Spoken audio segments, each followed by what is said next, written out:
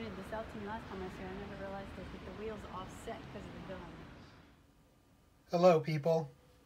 Today we're going to talk about the Vulcan Cannon and its ammunition. What we have here to demonstrate is a 20mm Vulcan Cannon barrel cutaway and 20mm cartridge.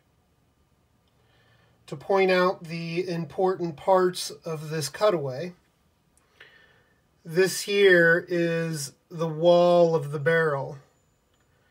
And from this portion roughly to the rear, this is what's considered the chamber. This portion in here is the rifling, and this part of the rifling is called the groove, and this thinner raised portion is called the land. This here is your projectile. This at the rear is your case, and this is representing, this foam is representing the gunpowder inside the case.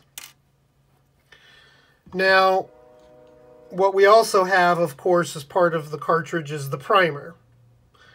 And the primer consists of three components: the cup, which we see here, and then the anvil inside, and then the TNT. When the primer is detonated and detonates the gunpowder, it pushes the projectile down the barrel. Now this particular cutaway projectile is of a tungsten carbide armor-piercing projectile. Once the projectile leaves the barrel, the adapter at the rear and the plastic sabot fall away. These two components are there merely to guide the projectile down the barrel and protect the barrel from damage from the tungsten carbide projectile. This is what you're left with. To compare this armor-piercing 20mm projectile with a traditional 20mm projectile in size, we see a significant difference.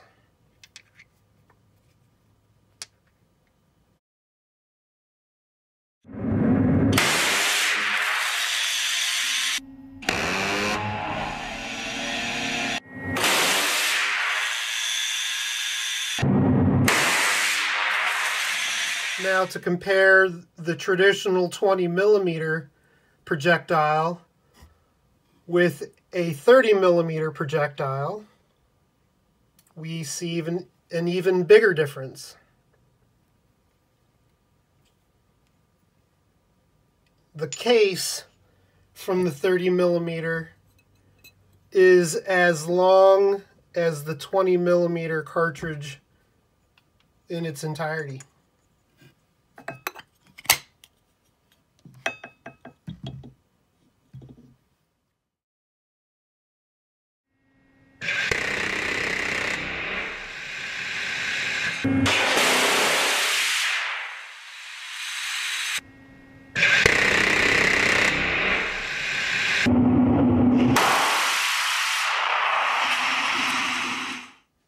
.20 and 30mm ammunition, like most military calibers, are available in several different variations like tracer, incendiary, armor-piercing, high-energy explosives, or a combination of two or more of those components.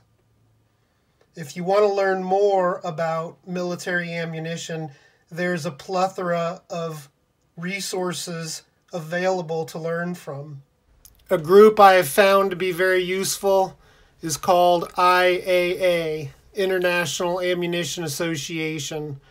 You can find them on the internet and you can subscribe to their monthly magazine, but they're very informative and they talk in depth about subjects like this. Thanks for watching, people. Make it a great day.